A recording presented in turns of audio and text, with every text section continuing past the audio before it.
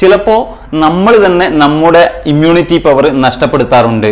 So നമ്മുടെ അശ്രദ്ധ കാരണം ഒരിക്കലും നമ്മുടെ രോഗപ്രതിരോധ ശേഷി നഷ്ടപ്പെടാൻ പാടില്ല എന്ന നിർബന്ധം നമുക്ക് ഓരോരുത്തർക്കും ഉണ്ടാവണം. Hi friends, this is Muhammad Sally from MSK blog.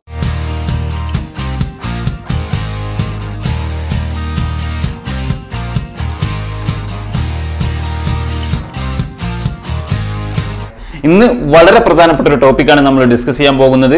അഥവാ നമ്മുടെ രോഗപ്രതിരോധ ശേഷി കുറയുകയും അതുവഴി കൊറോണ വൈറസ് പോലത്തെ രോഗങ്ങൾ പെട്ടെന്ന് വരാൻ കാരണമാവുകയും ചെയ്യുന്ന പ്രധാനപ്പെട്ട ചില ദുശ്ശീലങ്ങളെ കുറിച്ചാണ് നമ്മൾ ഇന്ന് ഡിസ്കസ് ചെയ്യുന്നത്. കൊറോണ വൈറസ് മാത്രമല്ല, വരാനിരിക്കുന്നത് മഴക്കാലമാണ്. സോ ഒരുപാട് വൈറൽ പനികളും അതുപോലെ റെസ്പിറേറ്ററി ഇൻഫെക്ഷൻസ് ഒക്കെ വരാൻ സാധ്യത കൂടുതലാണ്. അതുകൊണ്ട് ഒരിക്കലും നമ്മുടെ ഇമ്മ്യൂണിറ്റി പവർ നഷ്ടപ്പെടുത്താൻ പാടില്ല. ടോപ്പിക്കിലേക്ക് കടക്കുന്നതിന് മുമ്പ് നിങ്ങൾ ഈ ചാനൽ സബ്സ്ക്രൈബ് ചെയ്തിട്ടില്ലെങ്കിൽ ഇതിന്റെ താഴെയുള്ള ചുവന്ന സബ്സ്ക്രൈബ് ബട്ടൺ അമർത്തി സബ്സ്ക്രൈബ് ചെയ്യുക. അതോടൊപ്പം ആ ബെല്ലൈക്കൺ കൂടി അമർത്തി കഴിഞ്ഞാൽ ഞാൻ അപ്ലോഡ് ചെയ്യുന്ന ഇതുപോലത്തെ നല്ല നല്ല വീഡിയോസ് നിങ്ങൾക്ക് നോട്ടിഫിക്കേഷനായി കിട്ടാൻ അത് സഹായകമാകും. അപ്പം എന്താണ് ഇമ്മ്യൂണിറ്റി എന്നും അതുപോലെ ഇമ്മ്യൂണിറ്റി വർദ്ധിപ്പിക്കാൻ ആവശ്യമായ ഭക്ഷണങ്ങൾ ഏതൊക്കെയാണ് എന്നും നമ്മൾ കഴിഞ്ഞ വീഡിയോയിൽ ഡിസ്കസ് ചെയ്തതാണ്. ആ വീഡിയോ കാണാത്തവരുണ്ടെങ്കിൽ അതിന്റെ ലിങ്ക് ഞാൻ ഡിസ്ക്രിപ്ഷനിൽ കൊടുത്തിട്ടുണ്ട്. ഇനി പുതിയ ടോപ്പിക്കിലേക്ക് കടക്കാം. അഥവാ നമ്മുടെ ഇമ്മ്യൂണിറ്റി പവർ നഷ്ടപ്പെടുത്തുന്ന ദുശ്ശീലങ്ങൾ ഏതൊക്കെയാണെന്ന് നോക്കാം. അതിൽ നമ്പർ 1, ആവശ്യത്തിന് ഉറക്കം ലഭിക്കാതിരിക്കുക എന്നതാണ്. നമുക്കറിയാം, ഒരാൾ 7 to 9 hour നിർബന്ധമായും ഉറങ്ങിയിരിക്കണം. നമ്മുടെ ഉറക്കം കുറഞ്ഞു കഴിഞ്ഞാൽ പ്രധാനമായും 2 പ്രശ്നങ്ങളാണ് ഉണ്ടാവുന്നത്. ഒന്ന്, നമ്മുടെ ശരീരത്തിലുള്ള ജേംസിനെ ഫൈറ്റ് ചെയ്യാനുള്ള അഥവാ ശരീരത്തിന് രോഗകാരണമാകുന്ന ബാക്ടീരിയ, വൈറസ് പോലത്തെ ജേംസിനെ ഫൈറ്റ് ചെയ്യുന്നത് നമ്മുടെ WBC ആണ്, കില്ലർ WBC ആണ്. ഈ കില്ലർ WBCയുടെ അളവ് കുറയുകയും അതുമൂലം നമ്മുടെ രോഗപ്രതിരോധ ശേഷി കുറയാൻ അത് കാരണമാവുകയും ചെയ്യും. രണ്ടാമത്തെ കാര്യം, നമ്മുടെ ഇമ്മ്യൂൺ സിസ്റ്റം പ്രൊഡ്യൂസ് ചെയ്യുന്ന ഒരു പ്രധാന കെമിക്കലാണ് സൈറ്റോകൈൻസ്. നമ്മുടെ ശരീരത്തിലുള്ള ടോക്സിക് സബ്സ്റ്റൻസിനെ നശിപ്പിക്കുന്ന സൈറ്റോകൈൻ എന്ന് പറയുന്ന ഒരു പദാർത്ഥം നമ്മുടെ ഇമ്മ്യൂൺ സിസ്റ്റം പ്രൊഡ്യൂസ് ചെയ്യുന്നത് ഉറങ്ങുന്ന സമയത്താണ്. അപ്പോൾ നമ്മൾ ഉറക്കം കുറഞ്ഞു കഴിഞ്ഞാൽ ഈ സൈറ്റോകൈൻ പ്രൊഡ്യൂസ് ചെയ്യുന്നത് കുറയുകയും അതുമൂലം നമ്മുടെ ഇമ്മ്യൂണിറ്റി പവർ അഥവാ രോഗപ്രതിരോധ ശേഷി കുറയാൻ അത് കാരണമാവുകയും ചെയ്യും. സോ അതുകൊണ്ട് തന്നെ നമ്മൾ നിർബന്ധമായും 7 to 9 hour ഉറങ്ങിയിരിക്കണം. ഇപ്പോൾ സോഷ്യൽ മീഡിയ അതുപോലെ മൊബൈൽ ഫോണിന് ഇന്റർനെറ്റ് ഒക്കെ വന്നതുകൊണ്ട് തന്നെ നമ്മൾ ഉറങ്ങാൻ കിടന്നാൽ തന്നെ ചിലപ്പോൾ 1 മണിക്കൂർ 2 മണിക്കൂർ ഫോണിൽ കളിച്ചിരുന്ന് സമയം കളയാറുണ്ട്. മനസ്സിലാക്കേണ്ടത്, നമ്മൾ തന്നെ നമ്മുടെ ഇമ്മ്യൂണിറ്റി പവർ നഷ്ടപ്പെടുത്താൻ പാടില്ല. സോ എല്ലാ ദിവസവും കറക്റ്റ് സമയത്ത് ഉറങ്ങാനും അതുപോലെ കറക്റ്റ് സമയത്ത് എണീക്കുകയും ചെയ്തു കഴിഞ്ഞാൽ ഒരുപാട് ഹെൽത്ത് ബെനിഫിറ്റ് ഉള്ള കാര്യമാണ്. അതോടൊപ്പം നമ്മുടെ ഇമ്മ്യൂണിറ്റി പവർ നഷ്ടപ്പെടാതിരിക്കാൻ വേണ്ടി അത് സഹായിക്കുകയും ചെയ്യും. നമ്പർ 2, അമിതമായ പഞ്ചസാരയുടെ ഉപയോഗമാണ്. പഞ്ചസാര എന്ന് പറയുമ്പോൾ അത് റിഫൈൻഡ് ഷുഗർ അല്ലെങ്കിൽ ആർട്ടിഫിഷ്യൽ ഷുഗർ അടങ്ങിയിട്ടുള്ള സ്വീറ്റ്സ്, ബേക്കറി ഐറ്റംസ്, അതുപോലെ സോഫ്റ്റ് ഡ്രിങ്ക്സ്, ചോക്ലേറ്റ്സ് തുടങ്ങിയ ഭക്ഷണങ്ങൾ കൂടുതൽ കഴിച്ചു കഴിഞ്ഞാൽ ശരീരത്തിൽ പഞ്ചസാരയുടെ അളവ് കൂടുകയും ഈ പഞ്ചസാര, ഷുഗർ നമ്മുടെ WBCയുടെ ജേംസിനെ ഫൈറ്റ് ചെയ്യാനുള്ള കഴിവ് കുറക്കുകയും ചെയ്യും. മാത്രമല്ല, മറ്റൊരു പ്രധാനപ്പെട്ട കാര്യം, ഷുഗറിന്റെ അളവ്, പഞ്ചസാര കൂടി കഴിഞ്ഞാൽ ഈ നമ്മുടെ ശരീരത്തിലുള്ള ഇമ്മ്യൂണിറ്റിക്ക് അത്യാവശ്യമായ വൈറ്റമിൻ സിയുടെ അബ്സോർപ്ഷൻ അത് കുറക്കുകയും അതുമൂലം നമ്മുടെ രോഗപ്രതിരോധ ശേഷി കുറയുകയും ചെയ്യും. അപ്പൊ സ്വീറ്റ്സ് ഇഷ്ടപ്പെടുന്ന ആളുകൾ പരമാവധി ഫ്രൂട്ട്സ് കഴിക്കാൻ ശ്രദ്ധിക്കുക. കാരണം ഫ്രൂട്ട്സിലുള്ള ഓറഞ്ച്, പപ്പായ പോലത്തെ ഫ്രൂട്ട്സുകൾ കഴിച്ചു കഴിഞ്ഞാൽ അതിലുള്ള വൈറ്റമിൻ സി നമ്മുടെ ശരീരത്തിന്റെ രോഗപ്രതിരോധ ശേഷി വർദ്ധിപ്പിക്കാൻ സഹായിക്കുകയും ചെയ്യും. നമ്പർ 3, അമിതമായ മദ്യപാനമാണ്. നമുക്കറിയാം, മദ്യപാനം ഒരുപാട് ശാരീരിക പ്രശ്നങ്ങൾ ഉണ്ടാക്കുന്നുണ്ടെങ്കിലും നാം ഇപ്പോൾ ഡിസ്കസ് ചെയ്യുന്നത് ഇമ്മ്യൂണിറ്റി, രോഗപ്രതിരോധ ശേഷി എങ്ങനെ കുറക്കുന്നു എന്നാണ്. അമിതമായി മദ്യപിച്ചു കഴിഞ്ഞാൽ നമ്മുടെ ഇമ്മ്യൂൺ സിസ്റ്റം ഡാമേജ് ആവുകയും നമ്മുടെ WBC ജേംസിനെ ഫൈറ്റ് ചെയ്യുന്ന WBCയുടെ പ്രൊഡക്ഷൻ കുറയുകയും ചെയ്യും.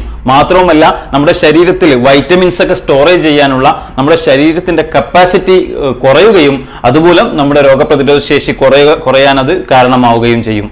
നമ്പർ 4, സ്മോക്കിംഗ് അഥവാ പുകവലിയാണ്. നമുക്കറിയാം, നമ്മുടെ ശരീരത്തിൽ ഒരുപാട് പ്രശ്നങ്ങൾ ഉണ്ടാക്കുന്ന ഒരു കാര്യമാണ് പുകവലി. ക്യാൻസർ പോലത്തെ മാരകമായ രോഗങ്ങൾക്ക് തന്നെ കാരണമാകുന്ന ഒരു പ്രധാനപ്പെട്ട ദുശ്ശീലമാണ് സ്മോക്കിംഗ്.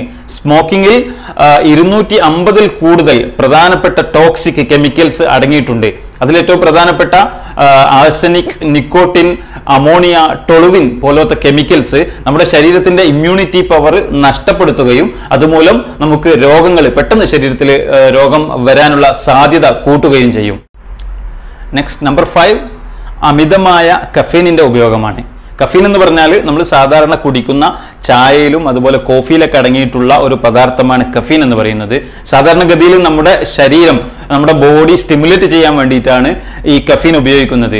പക്ഷേ ഈ കഫീനിന്റെ അളവ് കൂടിക്കഴിഞ്ഞാൽ നമ്മുടെ ശരീരത്തിന്റെ സ്ട്രെസ് ലെവൽ ഇൻക്രീസ് ചെയ്യുകയും അത് സ്ട്രെസ് ഹോർമോൺ ആയിട്ടുള്ള കോർട്ടിസോളിന്റെ പ്രൊഡക്ഷൻ കൂട്ടുകയും ചെയ്യും. ഈ കോർട്ടിസോൾ നമ്മുടെ ഇമ്മ്യൂൺ സിസ്റ്റത്തെ സപ്രസ് ചെയ്യുകയും അതുമൂലം രോഗപ്രതിരോധ ശേഷി കുറക്കുകയും ചെയ്യും. സോ കഫീൻ ധാരാളമായി അടങ്ങിയിട്ടുള്ള ചായ, കോഫി, അതുപോലെ സോഫ്റ്റ് ഡ്രിങ്ക്സ് ഒക്കെ അമിതമായി ഉപയോഗിക്കുന്നത് കുറക്കുക. നമ്മുടെ ശരീരത്തിന്റെ സ്റ്റിമുലേഷന് വേണ്ടി 1-2 ഗ്ലാസ് കാപ്പി കുടിക്കുന്നതിന് കുഴപ്പമില്ല. നമ്പർ 6, ഈറ്റിംഗ് ജങ്ക് ഫുഡ്സ് അഥവാ അമിതമായ ഫാറ്റ് അടങ്ങിയിട്ടുള്ള ഭക്ഷണങ്ങൾ, ഫാസ്റ്റ് ഫുഡ്സ്, ബർഗർ, പിസ്സ അതുപോലത്തെ ഫാസ്റ്റ് ഫുഡ്സിൽ ധാരാളം ഫാറ്റ് അടങ്ങിയിട്ടുള്ള ഭക്ഷണം കഴിച്ചു കഴിഞ്ഞാൽ നമ്മുടെ ശരീരത്തിന്റെ വെയിറ്റ് കൂടുകയും അതുപോലെ ഒബേസിറ്റി, പൊണ്ണത്തടി ഉണ്ടാവാൻ കാരണമാവുകയും ചെയ്യും. മാത്രവുമല്ല, ഇതേപോലത്തെ ഫാറ്റ് ധാരാളം അടങ്ങിയിട്ടുള്ള ഭക്ഷണം കഴിച്ചു കഴിഞ്ഞാൽ നമ്മുടെ ശരീരത്തിലെ WBCയുടെ മൾട്ടിപ്ലിക്കേഷൻ ചെയ്യാനുള്ള കഴിവ് കുറയുകയും അത് നമ്മുടെ ശരീരത്തിന്റെ ഇമ്മ്യൂണിറ്റി പവർ, രോഗപ്രതിരോധ ശേഷി കുറക്കാൻ അത് കാരണമാവുകയും ചെയ്യും. 2014 ന്യൂട്രീഷൻ ഓഫ് ജേണൽ നടത്തിയ ഒരു പഠനത്തിൽ വെസ്റ്റേൺ കൺട്രീസിൽ ഒരുപാട് ആളുകൾ ധാരാളം ഫാറ്റി ഫുഡ്സ് അല്ലെങ്കിൽ ഫാസ്റ്റ് ഫുഡ്സിനെ ഡിപ്പെൻഡ് ചെയ്യുന്ന ആളുകളെ കുറിച്ചൊരു പഠനം നടത്തിയപ്പോൾ അവർക്ക് ഒരുപാട് രോഗങ്ങൾ ഇടയ്ക്കിടെ വരുന്നതുകൊണ്ടും അതിനുള്ള പ്രധാന കാരണം ഈ ഫാറ്റി ഫുഡ്സ്, കൂടുതൽ ഫാറ്റി ഫുഡ്സ് കഴിക്കുന്നതാണെന്നാണ് അവർ റിപ്പോർട്ട് ചെയ്തിട്ടുള്ളത്. നമ്പർ 7, ആവശ്യത്തിന് വെള്ളം കുടിക്കാതിരിക്കുക എന്നുള്ളതാണ്. നമ്മുടെ വെള്ളം ആവശ്യത്തിന് കുടിച്ചിട്ടില്ലെങ്കിൽ നമ്മുടെ ശരീരത്തിൽ പ്രോപ്പർ ഹൈഡ്രേഷൻ നടക്കാതിരിക്കുകയും അതുമൂലം നമ്മുടെ ഇമ്മ്യൂണിറ്റി പവർ കുറയുകയും ചെയ്യും. സാധാരണഗതിയിൽ ചില ആളുകൾ നമ്മൾ ഭക്ഷണം കഴിക്കുമ്പോൾ മാത്രം വെള്ളം കുടിക്കുന്നവരുണ്ടാവും. 1, 2, 3 ഗ്ലാസ് വെള്ളം മാത്രം കുടിക്കുന്ന ആളുകളുണ്ടാവും. അങ്ങനത്തെ ആളുകളുടെ ശരീരത്തിലെ ഇമ്മ്യൂണിറ്റി പവർ കുറയാൻ അത് കാരണമാകും. സോ നിർബന്ധമായും ഒരു ദിവസം നമ്മൾ 8 to 10 ഗ്ലാസ് വെള്ളം കുടിച്ചിരിക്കണം. എങ്കിൽ മാത്രമേ പ്രോപ്പർ ഹൈഡ്രേഷൻ നടക്കുകയും ഇമ്മ്യൂണിറ്റി വർദ്ധിക്കാൻ അത് കാരണമാവുകയും ചെയ്യുള്ളൂ. നമ്പർ 8, ലാക്ക് ഓഫ് എക്സസൈസ് അഥവാ ആവശ്യത്തിന് വ്യായാമം ചെയ്യാതിരിക്കുക. നാം വ്യായാമം ചെയ്തിട്ടില്ലെങ്കിൽ, എക്സസൈസ് ചെയ്തിട്ടില്ലെങ്കിൽ നമ്മുടെ ശരീരം വീക്കാവുന്നത് പോലെ തന്നെ നമ്മുടെ ഇമ്മ്യൂൺ സിസ്റ്റവും വീക്കാവും. എപ്പോഴും ആവശ്യത്തിന് വ്യായാമം ചെയ്തു കഴിഞ്ഞാൽ നമ്മുടെ സ്ട്രെസ് ലെവൽ കുറയുകയും അതുപോലെ WBCയുടെയും ആൻറ്റിബോഡിയുടെയും പ്രൊഡക്ഷൻ കൂടുകയും ചെയ്യും. അത് നമ്മുടെ ഇമ്മ്യൂൺ സിസ്റ്റം വർദ്ധിപ്പിക്കാൻ സഹായകമാകും. മറ്റൊരു പ്രധാനപ്പെട്ട കാര്യം ശ്രദ്ധിക്കേണ്ടത്, ഈ വ്യായാമം ആവശ്യത്തിൽ കൂടുതലായി കഴിഞ്ഞാൽ ഒരു 90 മിനിറ്റ്സ്, 1.5 മണിക്കൂറിൽ കൂടുതൽ കണ്ടിന്യൂസ് വ്യായാമം ചെയ്തു കഴിഞ്ഞാൽ നമ്മുടെ ഇമ്മ്യൂണിറ്റി കുറയാനും അത് കാരണമാകും. കാരണം ഈ വ്യായാമത്തിന്റെ അളവ് കൂടുമ്പോൾ നമ്മുടെ ശരീരത്തിൽ സ്ട്രെസ് കൂടുകയും അതുപോലെ സ്ട്രെസ് ഹോർമോൺ ആയിട്ടുള്ള കോർട്ടിസോൾ, അഡ്രിനാലിൻ പോലത്തെ ഹോർമോണുകൾ പ്രൊഡ്യൂസ് ചെയ്യാൻ കാരണമാവുകയും അത് നമ്മുടെ ഇമ്മ്യൂണിറ്റി പവർ കുറക്കാനും കാരണമാകും. അപ്പോൾ ഞാൻ ഇപ്പോൾ വിശദീകരിച്ച 8 കാര്യങ്ങൾ, 8 ശീലങ്ങൾ നാം ഒഴിവാക്കി കഴിഞ്ഞാൽ നമ്മുടെ ഇമ്മ്യൂണിറ്റി പവർ നഷ്ടപ്പെടാതിരിക്കാൻ അത് സഹായകമാകും. നാം മനസ്സിലാക്കേണ്ടത് ഏറ്റവും വലിയ സമ്പത്ത് ആരോഗ്യമാണ്. സോ നമ്മൾ ഇമ്മ്യൂണിറ്റി പവർ വർദ്ധിപ്പിക്കാൻ ആവശ്യമായ കാര്യങ്ങൾ ചെയ്യുന്നത് പോലെ തന്നെ നാം ഇമ്മ്യൂണിറ്റി പവർ നഷ്ടപ്പെടാതിരിക്കാനുള്ള ശീലങ്ങളും നാം ഒഴിവാക്കേണ്ടതുണ്ട്.